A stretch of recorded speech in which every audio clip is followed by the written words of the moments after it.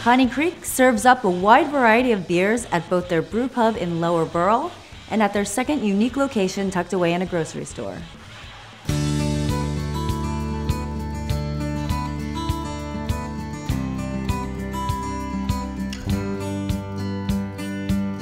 We're in the heart of all the little towns around here. It's almost a perfect location.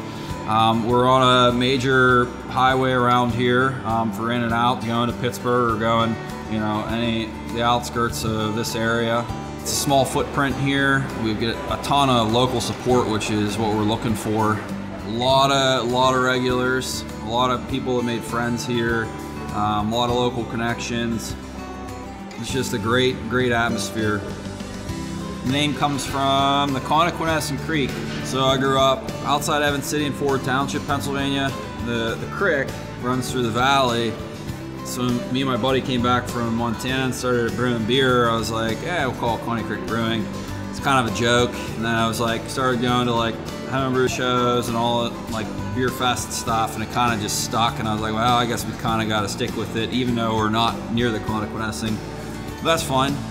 No big deal. People have accepted. There's only been a few people that are like really questioning me about it. So.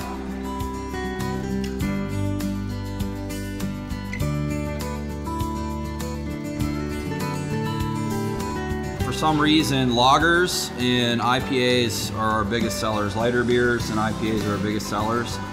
We kind of brew all over the board. We just did a Saison today with some good bill spelt malt and wheat malt. Now, that hasn't been like a typical style that everybody's crazy about here, but I'm trying to just push into like a little bit maybe new market and try to get people to turn the corner on it. Brew a lot of Belgians, and that's another thing. Like, you brew a Belgian, people just straight up wouldn't drink it, but if you put fruit in it or you do something else, then now it's one of our big sellers. So we do a bunch of different series where you add different fruits, whether it's a sour or Belgian. We do a dessert coffee stout, imperial stout with different flavorings. Hazy IPAs, obviously. Just brewed American Pale Ale, like traditional style, but we used hop oils in it, and it came out really clean and refreshing. Just a nice change of pace from the little bit sweeter, a little bit heavier hazy IPA. But yeah, we brew everything. Barrel aged stuff I'd like to get into more. It's just we're kind of limited on space. So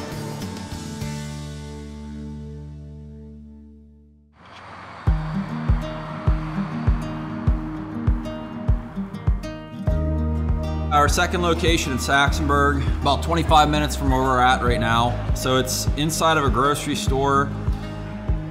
Pretty sure it's the first one in Pennsylvania, a brewery, like an actual brewer inside the store. I know other states have it that way, but it's kind of a cool idea.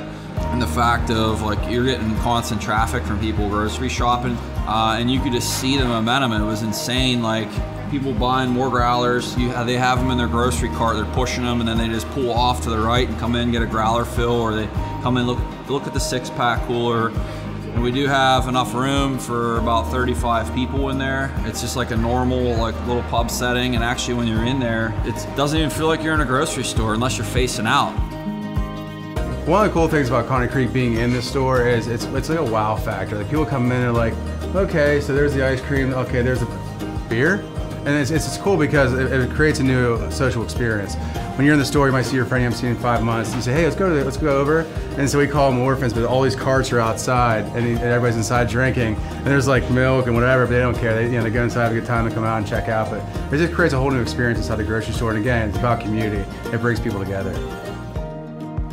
It's just me and my wife running the business, so it's like, we want something small, something kind of convenient where we're gonna get a lot of to-go sales, or if somebody wants to pop in for a couple beers and a quick bite. That's, I mean, our ticket time in our kitchen's pretty quick, so it's kind of like what we were going for. Working with my wife is, it's awesome. I mean, she runs the kitchen, she runs the books, she manages everybody. I just make beer and I try to sell beer. I just quit my full-time job when we opened the other location, and we're all in now, 100%, so it's been great.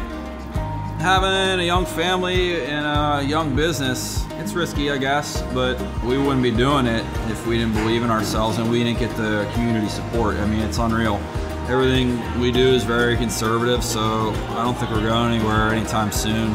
So I always tell everybody, if you're getting into this business to make money, that's a bad idea. It's more of a lifestyle. I mean, you'll make money, but it's a lifestyle. This business is a lifestyle. You put your heart and soul into it.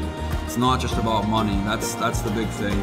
This was a passion of mine, and it grew into a business, and I knew it would. My wife knew it would a long time ago. It just took time as young adults. So, but yeah, future's bright.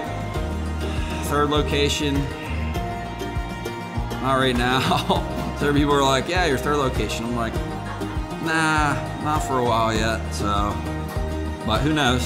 Might change.